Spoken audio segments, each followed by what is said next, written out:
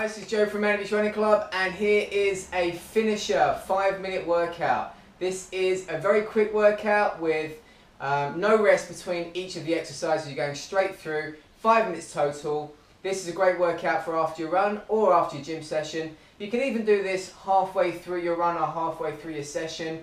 If you're doing an out and back, you can do this at the top of a hill. You don't necessarily need a mat for this one. If you find a patch of grass or you find somewhere that's quite soft, that's going to help.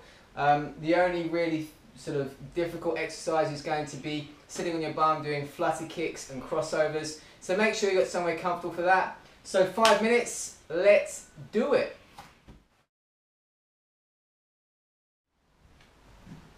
Okay, the first exercise is squats. Make sure your chest is up and your bum is going below your knees. Get ready. 3, 2, 1. Let's go. So hands together, squatting nice and low. Legs slightly wider than shoulder width. Get that bum right down.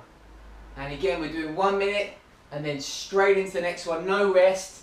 Usually we have 15 seconds rest for the longer workouts, for the 12.5-minute workouts. But for this one, we're just going to be finishing off our workout, going straight through. A little cheeky 5 minutes at the end, just to tag on to whatever other exercise we're doing. 30 seconds, getting that bum low. Gotta love squats. Great exercise. Try and do these as often as you can, every day if possible. 15 seconds. This is also a great little workout if it's a rainy day outside, so good one to do. 3, 2, 1, going into push-ups. Straight into it, let's go.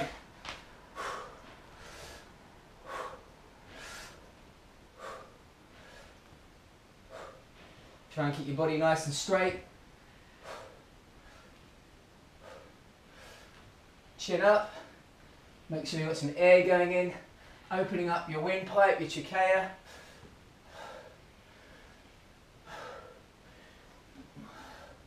"30 seconds.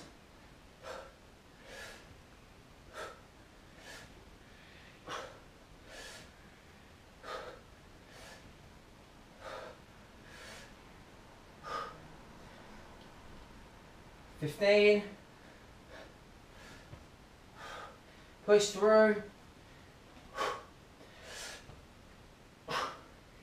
I'm sure some of you will be better at push-ups than I am. You'll be getting a lot more done. Let's see how you go. Flutter kicks and crossovers. Balance on your bum. Flutter kicks. Hands by your side if you need to. Looking at your toes, engaging your core.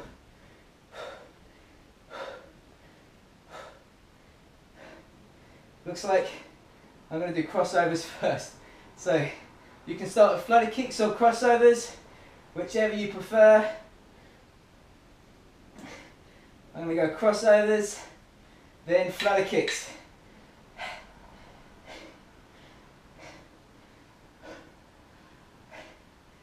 Keep those legs nice and straight. Keep looking at your toes. Keep your heels off the ground. Keep going. 15 seconds.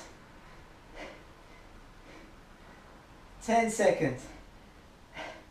Next one is side plank.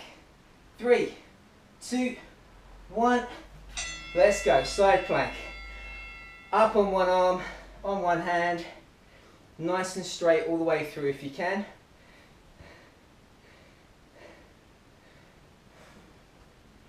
Holding that position.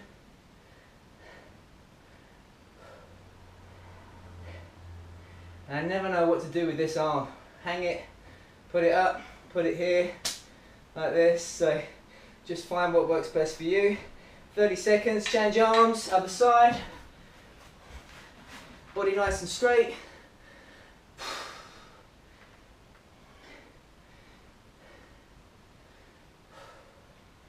And you're just trying to keep your body as straight as you can.